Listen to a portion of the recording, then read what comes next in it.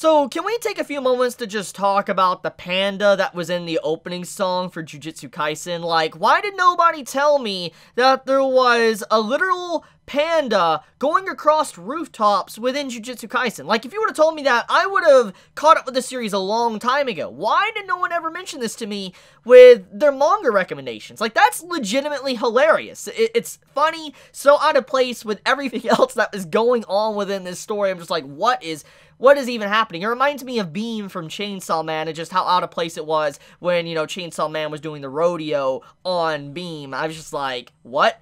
I don't know, just like that really kind of like threw me for a loop. I was just like, what in the world did I just witness? But okay, jokes aside though, after watching this first episode, I can definitely see Chainsaw Man getting a good anime too. If someone like Studio Mappa can do such fantastic work with Jujutsu Kaisen, I do think that Chainsaw Man could get a fantastic anime adaptation as well. But I could be wrong, we'll see where it goes, because we know one day eventually that series will get an anime announcement. But okay, enough about Chainsaw Man, because this is a Jujutsu Kaisen video. So let's get right into it. First impressions overall. I already kind of saw brief clips of this first episode on YouTube about a few weeks back because apparently there was a leak. There was a leak that happened and it caused it to where I think the first 2 episodes actually of the series got leaked and many got to actually see it firsthand, get to see kind of what they were expecting from this anime adaptation, and I heard all around good things. Like, I didn't personally watch the entire episode because I wanted to watch it when it actually did come out with the anime season, but I heard many good things. Many were telling me that, you know, the story of the first episode was well-paced, it was brilliant, they did a fantastic job with the art and animation, voice acting was great, everything about it was just spot on. Studio Mappa did so much love and care to this series. So, I already went into this first episode kind of aware that it was going to be good. And then, I also saw many in the community just jumping for joy, like, holy crap, this is amazing, this is insane. So, I was even more excited, I'm like, holy crap, this is going to be really good. So, I watched the first episode, and man, oh man, that's a good first episode. Like, this is a really, really good first episode. The hype was definitely worth it. The build-up was worth it. And Studio Mappa and the entire team that is working on this series truly did go in and showed so much care and passion for this story. Now, as some little bit of context, I am someone that has not really read the manga. I've read the first few chapters of Jujutsu Kaisen. I even did a first impressions on it on this channel about a few months back. But I've never really read that far, so I don't really know what's going to happen. But from what I have personally read and talked about even on this channel, this episode really did adapt everything really, really spot on. Like, it was a 100% correct anime adaptation from the manga to the anime, and it honestly enhanced the experience to such a higher level that I was honestly a bigger fan of this series than I already was. I've been meaning to actually get into this series, but since the anime, you know, was coming, I was like, I'll hold off, I'll see how the anime goes, and depending on how it goes, I'll, you know, read the manga.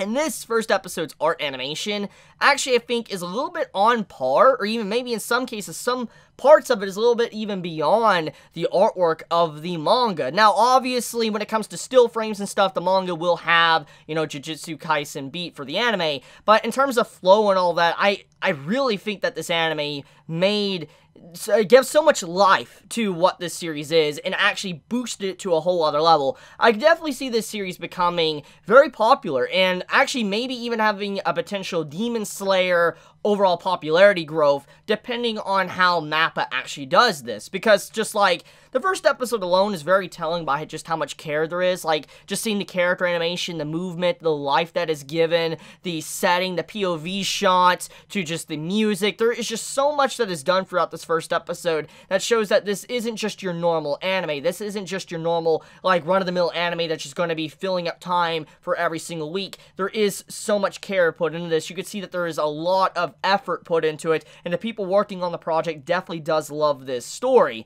So let's actually talk about it. What is Jujutsu Kaisen about? If this is your first time hearing about it, which I doubt, but somehow if this is your first time hearing about it, let's get into it. So, for the most part, a brief summary of this would be where our main male character, Yuji, he is someone that is kind of bypassing his life with time. He's chilling in an occult club, just, doing ghost stories, etc., just having a good time. And he's only doing this to be able to just do what he wants. For instance, bypass time and be able to leave school before 5, before he can actually go visit his grandpa in the hospital. And we're thrust into a brief sad moment throughout this first episode, where Yuji's grandpa actually straight up dies. And those final moments of the grandpa is really important and gives you a lot of context to Yuji's character and what you can kind of expect from him and why this has been making waves in Weekly Shonen Jump for a very long time, because the overall presentation of Yuji's character is one of the main reasons why people have fallen in love with this series, is because he is someone that wants people to have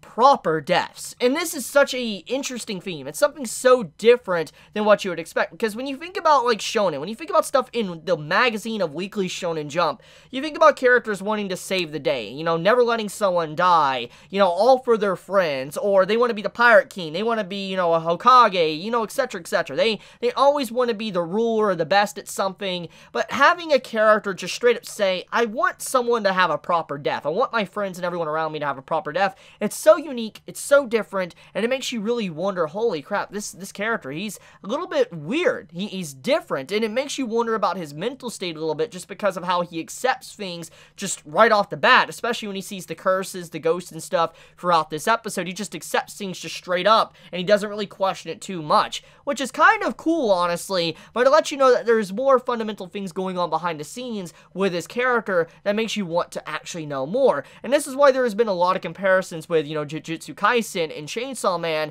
and why they're just so different, because they're dark. They tell very different stories you would not expect from the magazine. They're very unique, and I think that's why they've really risen in popularity and why many people talk about them all the time.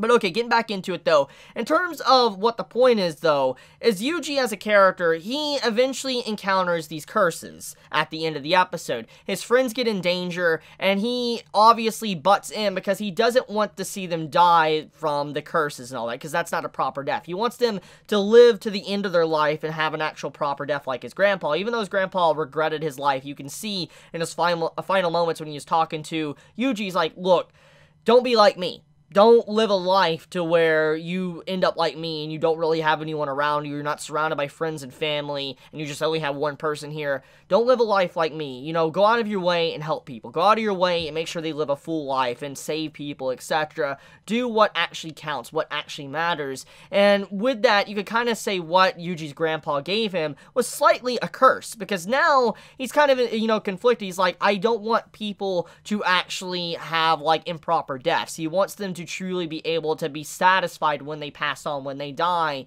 He wants them to be happy. And in this case, when he looks at his grandpa's death, even though he was lonely and all that, he did technically have a proper death. He got to say his final words, he got to say what he wanted to say, and that was it. But he can't accept that the people around him are just dying to curses and their lives are being cut short for reasons that really don't make sense. He's like, no, this is not going to happen. So the main point of the episode is him trying to save them from these curses. And he eventually has this cursed object on him, which is like a finger, and obviously all these curses and all that want to devour it. And if, they devour it, they're going to get really strong. It's the typical stuff you would see in shonen.